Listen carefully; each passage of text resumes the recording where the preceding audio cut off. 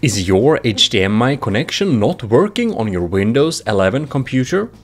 Well, in this little tutorial, I'm going to show you how to solve this issue.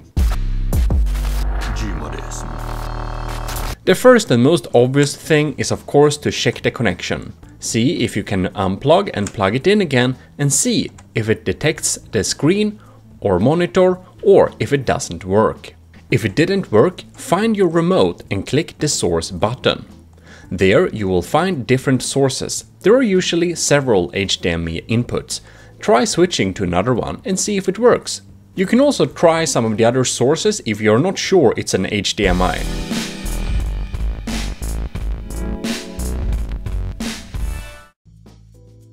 Now we're going to right-click the Windows button inside the computer. Go to Device Manager. Click that. Inside Device Manager, you will expand Display Adapters. Inside the Display Adapters, you will find your graphics cards. Right-click them and select Update Driver and search automatically. Do these for all of the display adapters here. Now you may need to install some drivers properly. Please check a tutorial in the description for that, where we will be installing the drivers from scratch. Now you will go to Windows Updates, because some of those drivers can be available from here. So go into Windows Updates, search it up and check for updates. Let it install the updates that you find. If this didn't work, then please check the description and go and watch my how to install NVIDIA drivers clean install and also AMD driver install if you have that. If that didn't work, just try and click Ctrl P and you will see a little screen appearing where it says duplicate, extend. You can try and duplicate or extend because it's possible that you accidentally set it to PC screen only and that wouldn't show up.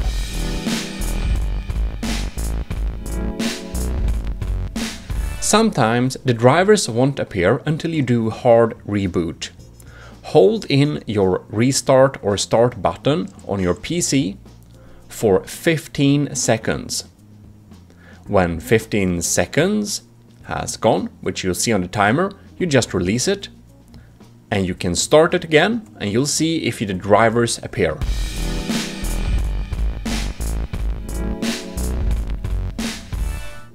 It is also possible that you have damaged your HDMI connection.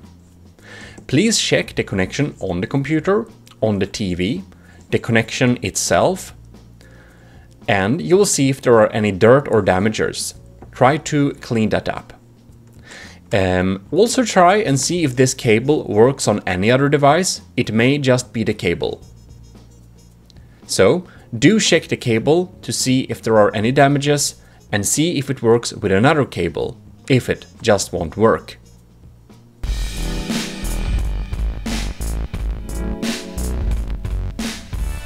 If everything didn't work that you have tested so far, you might need to do a manual driver update. Check on your computer to see what model you have, and then you can go to the support page of your brand and write in the model number so you can find drivers and manuals.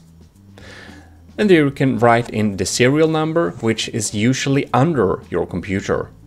There you find your model. Just search for your operative system or select the closest one, Windows 10 64-bit for example, and scroll down and see if you find anything HDMI related. If you have a stationary computer, please watch my tutorial on how to find your stationary computer's motherboard model number, which you will need to type in into the manufacturer if you are on a stationary computer. If you don't find anything HDMI related here, you will need to try and download the chipset driver. So select the standard latest chipset driver and install that. If everything that I've shown you did not work, you can try and update BIOS. Update BIOS might be a little bit risky, but if nothing worked, it may be the thing that you need to do to actually solve the problem. You can ask someone in your close family who knows how to do this, or you can try yourself, but there is also a risk involved in installing a BIOS update. In any case, I hope some of these tips has helped you solve your HDMI connection issues, and if it did, please leave a like. This is your host Gmodism, and we're signing out.